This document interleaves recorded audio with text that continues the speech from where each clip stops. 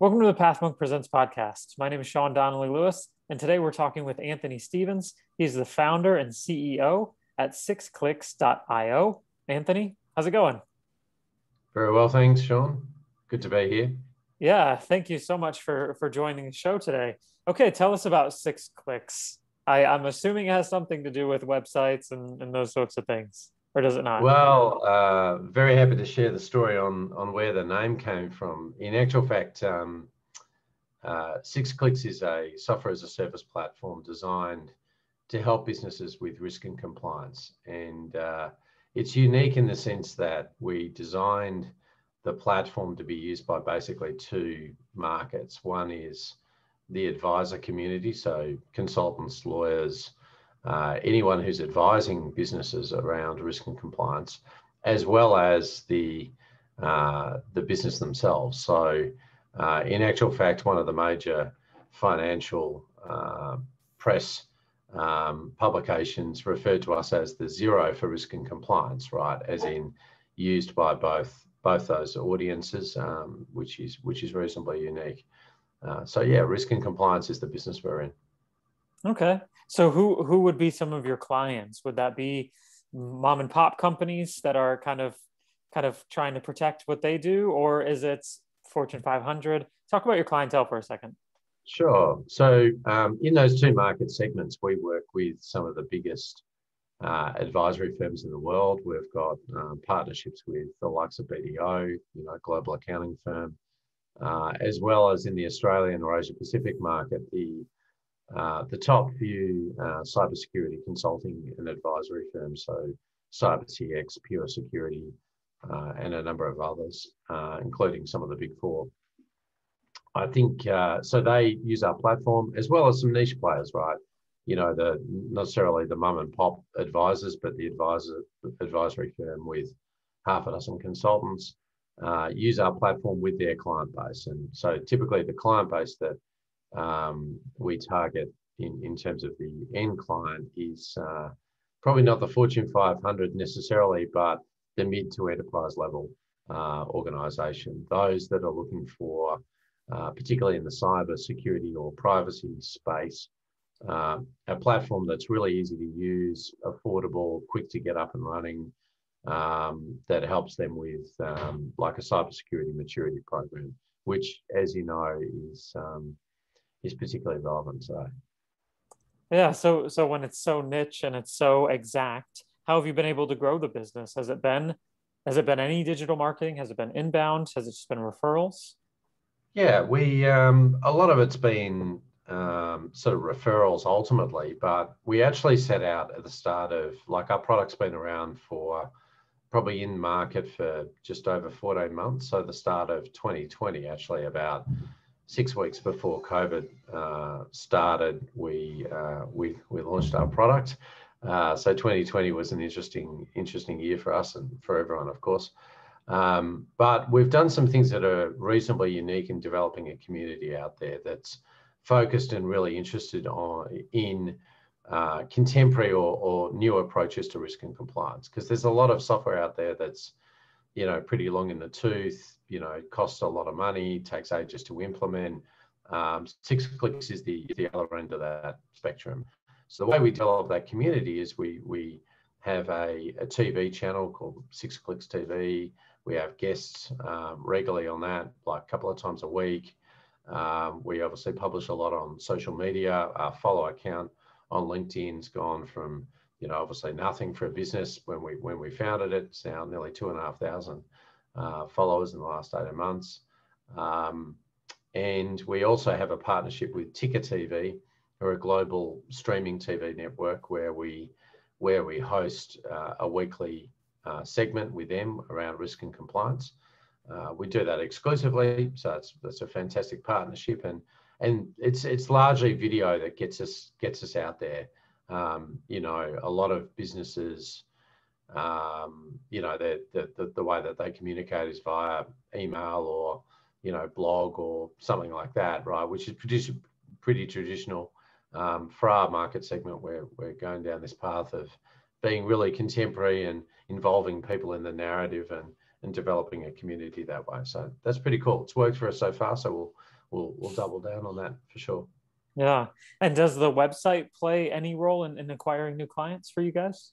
Yeah, I mean, for sure, we website traffic's gone like up considerably over the last 6 months in particular. We're really transparent. We publish a lot of, we publish our pricing on our website. We publish, what the product does. You can sign up for a free trial. So it's a website that people go to and then can do something, as distinct from just being general brochureware.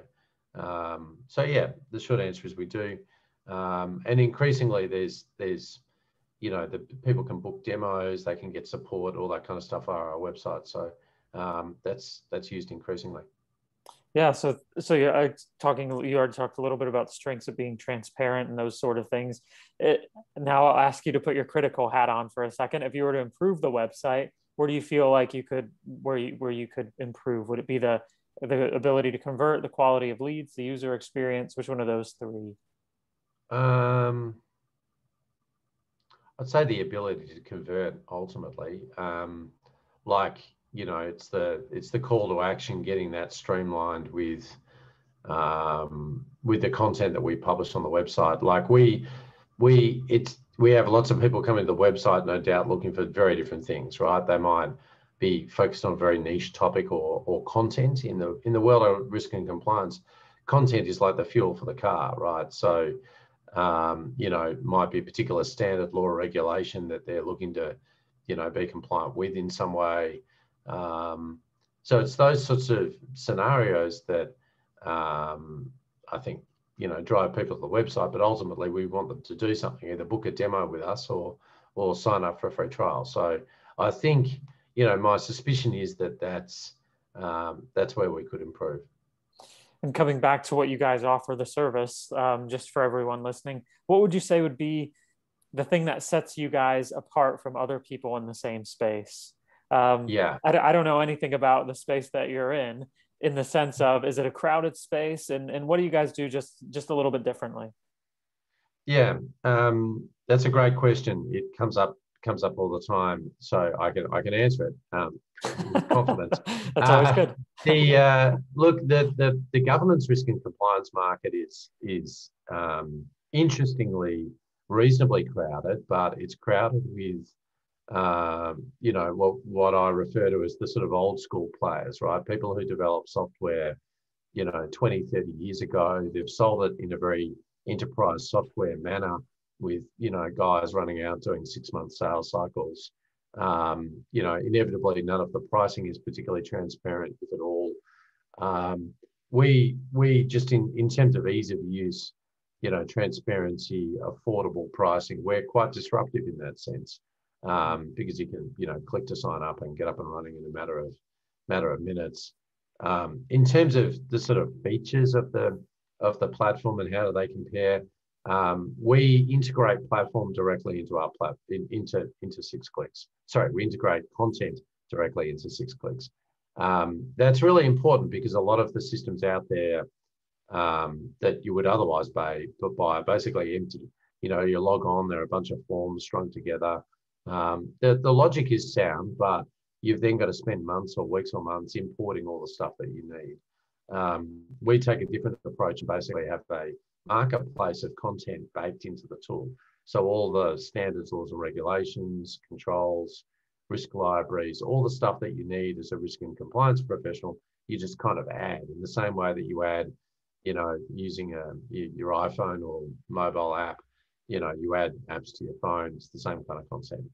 So that's the first thing. The second thing is platform's been designed for both businesses and advisors. So advisors can white label the entire platform and use that in a kind of parent-child context where an advisory firm with lots of clients, or a portfolio or a fund manager with lots of assets, franchisor with lots of franchisees, any of those scenarios, our platform has been designed from the ground up to support, really quite natively. And the third thing is our artificial intelligence engine. So we have, we started development on Haley, who, that's the name of the AI platform, or the AI engine is Haley. We started work on Haley 18 months, nearly 2 years ago, right at the very start when we were in product development with some PhDs back then. And, the AI engine does some remarkable stuff around what's referred to as compliance mapping. So understand the overlap between different standards, laws, and regulations that are out there. So, with privacy, for example, there's GDPR, but, we all know there's other privacy laws out there in the market, and all of those laws inevitably have some degree of overlap. So Haley identifies that overlap in seconds, which reduces the overall footprint of compliance burden that organizations need to deal with. And so since you're the CEO, founder of a company, you're going to be the expert on growth here. So I'm just going to pick your brain. What would you say the biggest challenge for growth when you think of the word innovation? I reckon the trick is, like, we are somewhat disruptive, and I use that word in a kind of classical Clay Christensen definition of disruption, right? We're taking a problem that was previously only dealt with by companies that build more and more sophisticated products for more greater and greater sophisticated buyer, and we're priced accordingly. We've taken the other approach to say, okay, let's make this super affordable for tons of folk, and in doing so, make it more accessible. And so our growth is largely off the back of the fact that we're providing what was only available to the people who could, afford, 7-figure, 6-figure implementations. We're now making that kind of software available to every business, small businesses that might be spending a couple of thousand bucks a year, on software that helps them with risk and compliance. In the past, they would have just used spreadsheets.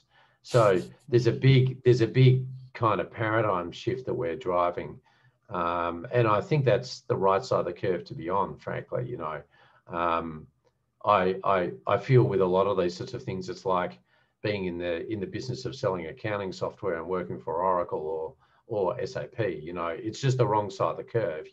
There's always going to be a market there that you can sell to, maybe the Fortune 100, but that market's going to become smaller and smaller and smaller. And the guys that are doing cloud-based software, that are releasing software, updates to their software every few days, can scale super quickly, data center operations around the world, everything's managed as code. That's I think the place that you'd want to be, and that's where we are. And so in that sense, I think we're disruptive in our innovation stance.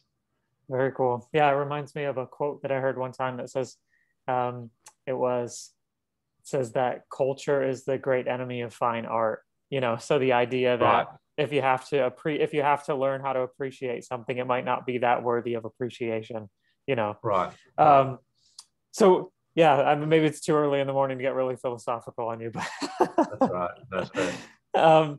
So just thinking along the same lines, when it comes to growth, what would you say is the biggest challenge for ROI? In terms of what our shareholders expect, or you mean a return on investment for us or our customers?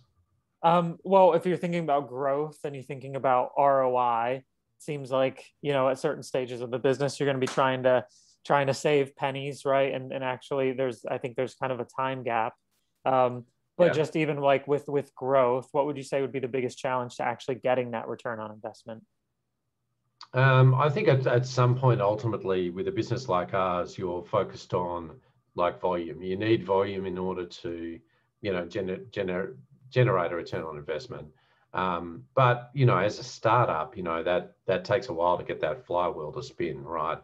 So it's all about sort of trying to manage the unit economics of, right at the start, the cost of sale for us is obviously far outweighs the revenue, but in due course, obviously that flywheel will spin, referrals will come in. The nature of our business model is also highly scalable in the sense that when we sell to an advisor, they then use our software with all their clients. That's the bit that becomes super easy in terms of our scalability, because we ultimately have then a whole heap of customers that we've never seen or heard of before using our platform and paying for it, just through the referral mechanisms that are inherent in the advisor working with their client. Just switching gears here for a second, I want to talk about you as a leader. What kind of content do you consume to educate yourself and grow as a person and as a professional? Yeah, look, I tend to kind of read mainstream finance business news. Interestingly, like I occasionally dip into sort of thought leadership, that's probably more on the strategic front, different publications. I like stuff that's kind of meaty and interesting, perhaps different points of view on, global economic shifts, like shifts to different economic policies, different trends around innovation, like what we've been talking about. What does disruption mean? What does it look like? What markets are still untapped? I think it's quite amazing, ultimately, that the world of risk and compliance is still not, it's still pretty old school, right? It's still pretty fragmented. It hasn't been disrupted big time yet. I think it's going to be very quickly, but I tend to jump around a whole heap of different things. I love listening to audio books or podcasts. There's a couple of favorites I've got there. All right. Well, what would be one of the podcasts? Why don't you just let us in a little bit further? There's a guy by the name of Patrick O'Shaughnessy who runs a podcast called Invest Like the Best. It sounds a bit the title sounds a bit corny, but he's a really super smart guy, brings onto his show some amazingly talented, interesting people. And I find that quite stimulating. There's another couple of guys, Ben and James, who run a podcast called Exponent on sort of strategy and all things digital. But again, kind of quite meaty, right? They'll spend an hour talking to each other about a very, antitrust issue in relation to consumer data rights or something like that. I find those sorts of things really, really quite stimulating. Nice. So we're slowly coming to the end of the interview, but before we end, I just want to jump into our rapid fire section. So this is where I just ask you questions mercilessly and just bludgeon you with them until you have to say mercy. Okay. Or I just ask questions and you answer them as quickly as possible. That's the abridged version. So, what was the last book that you read or listened to? You said you're doing an audio thing, so. The Elon Musk autobiography. Okay, I didn't even know he had one out. Well, not an autobiography. The book about Elon Musk. It's not an autobiography. It's just about his story. Gotcha. What's the single thing that your company is focused on at the moment the most? Growth. Yeah, I'd say growth, customer acquisition, ultimately. If there were no boundaries in technology, what would be the one thing you want to have fixed for your company today? Content ingestion, getting content in the public domain and getting it into our platform. It's a pain. What's the last thing that kept you awake at night about your company? Our product roadmap and prioritization. All right. Of that. Well, you're still getting up early in the morning for this interview, so kudos to you. What's the one piece of advice? Let's just say if you were to start your professional journey over again, what would be the one piece of advice you give yourself? Probably take more risk sooner. Ultimately. All right. Everyone, that was Anthony Stevens for 6Clicks.io. And Anthony, thank you so much for being on the show today. The last thing that we let our guests have the last word. So if there's anything you feel like we left out, or you just want to sum up the show, or you want to say something, I don't know, whatever you want, we just give you the last word. Anthony, the floor is yours. Thanks, Sean. I just want to say, like, this market around risk and compliance, there's a lot of people who haven't progressed in a great, it's been tough. It's the huge amounts of burdens, many challenges for those folk. And ultimately, whether it's 6Clicks or anything else, get onto some innovation or technology that makes that process easier, because you know, a lot of businesses need it, and it's in the interest of consumers as well. So that would be my comment. Awesome. Thanks for being on the show today, Anthony. Thanks, Sean. See you, mate.